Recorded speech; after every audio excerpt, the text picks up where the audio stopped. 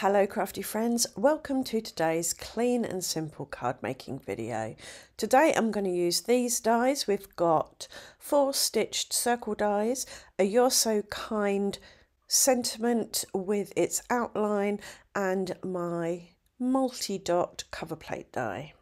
Please excuse the beeping, booping and trilling in the background. It's raining outside, so my frogs, the ones in the tank in the lounge, are singing to one another. So I started off with some smooth white card that I placed on my grip mat, and I inked it up with Scattered Straw Distress Oxide.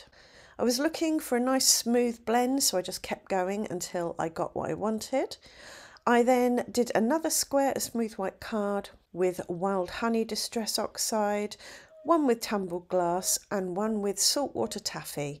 I also gently misted each piece of card with some white shimmer spray. This is DIY shimmer spray that I make with Cosmic Shimmer Pixie Powder White Pearl Mixer. If you want to know more about DIY shimmer sprays, I do have a video which I will link down in the video description.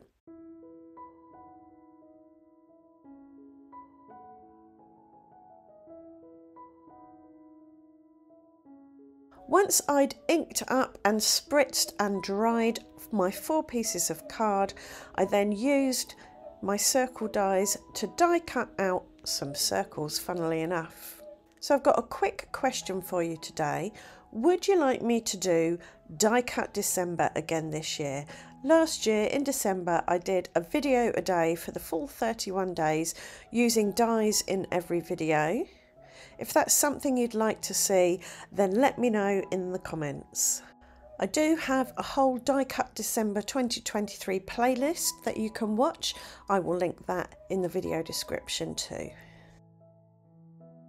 Right, back to today's card. So I took my 4 circles and I glued them to a panel of hammered textured white card that I'd previously cut down with a stitched rectangle die. This is going to be the panel that goes on the front of my card. I placed each circle in the corner, and once they were glued down sufficiently, I just used scissors to trim off the overhang.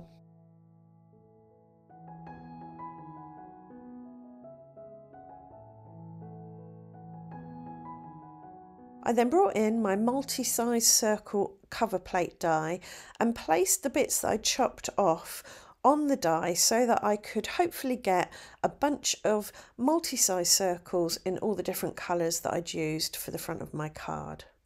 I then ran this through the die cutting machine and then poked out all the circles from the little holes and sorted them out into colours.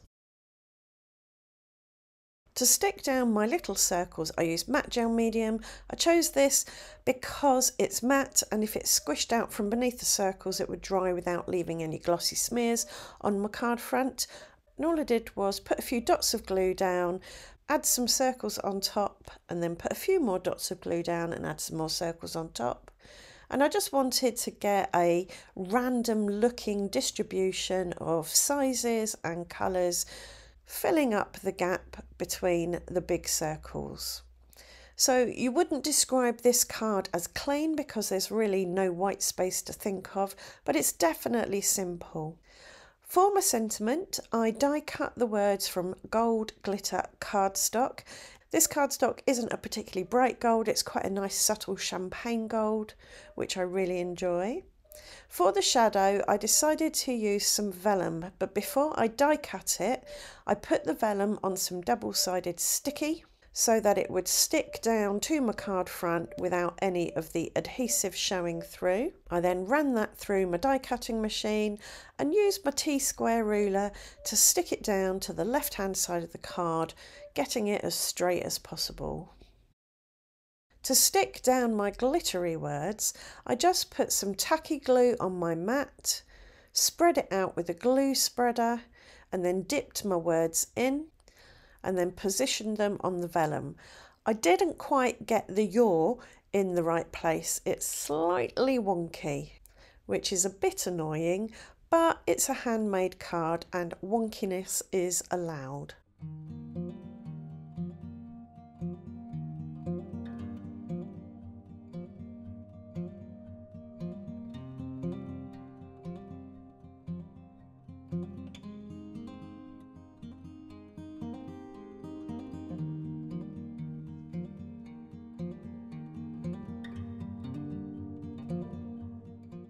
After that was all stuck down securely, I used some tape runner to glue the panel to the front of my card. And to bring in a little bit more bling and some dimension, I dotted some gold Nouveau drops around.